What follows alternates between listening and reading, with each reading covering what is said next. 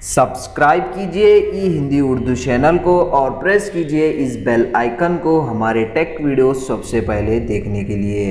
Hello दोस्तों, ई Hindi Urdu channel में आप सभी का स्वागत है। दोस्तों, आज के इस वीडियो में मैं आपको बताने वाला हूँ आपके विंडोज़ 10 पीसी या फिर आपके विंडोज़ 10 लैपटॉप में स्क्रीनशॉट को कैसे कैप्चर करते हैं दोस्तों, इंक्लूडिंग आपके माउस कर्सर के साथ। इस वीडियो में हम यही सीखने वाले हैं। दोस्तों, अगर आप नॉर्मली स्क्रीनशॉट लेते हैं तो उस स्क्रीनशॉट में जो है दोस्तों आपका जो माउस कर्सर रहता है वो ऐड नहीं होता है, वो ऑटोमेटिकली हाइड हो जाता है।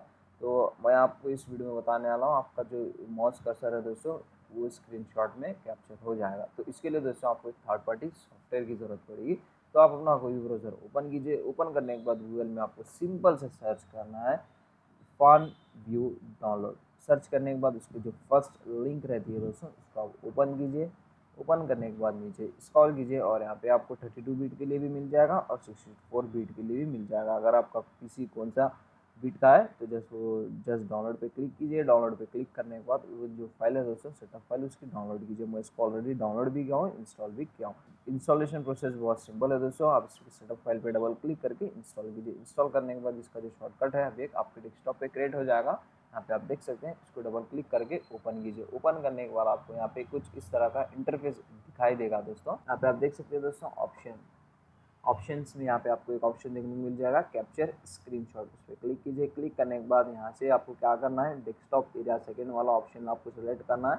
सेलेक्ट करने के बाद जस्ट अभी आपको क्या करना है, स्टार्ट बटन पे क्लिक करना है। क्लिक करने के बाद आपको कंट्रोल की होल्ड करना है और F11 प्रेस करना है दोस्तों। जहाँ पे भी आपको स्क्रीनशॉट लेना है कंट्रोल की होल्ड करना है और F11 प्रेस करना है। प्रेस करने के बाद दोस्तों यहाँ पे आप देख सकते हैं इसका जो माउस कर्सर है दोस्तों अभी वो यहाँ पे कैप्चर हो गया है। माउस कर्सर के साथ स्क्रीनशॉट कैप्चर हो गया है। या तो आप इसको और तरीके से भी एडिट कर सकते हैं। बहुत सारे यहाँ पे आपको अलग अलग ऑप्शन देखने को मिल जाएंगे।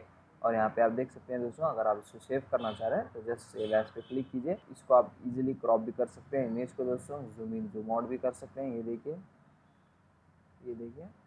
तो काफ़ी यूज़फुल सॉफ्टवेयर है दोस्तों। अगर आप कहीं पर भी आपको ज़रूरत पड़ती है कि आपका जो माउस कर्सर रहता है दोस्तों स्क्रीनशॉट पे इंक्लूड होना चाहिए तो आप इस सॉफ्टवेयर का यूज़ कर सकते हैं। तो बस दोस्तों ज़्यादा कुछ है नहीं इस वीडियो में बताने के लिए। सिंपल सा और ईजी सा वीडियो है। वीडियो पसंद आ गई हो तो दोस्तों लाइक कीजिए, शेयर कीजिए, सब्सक्राइब कीजिए, क्योंकि इसी तरह के डेली वीडियोज़ हम आपके लिए लेके आते रहते हैं। मिलते हैं किसी और नेक्स्ट इंटरेस्टिंग वीडियोज़ के साथ। Thank you very much.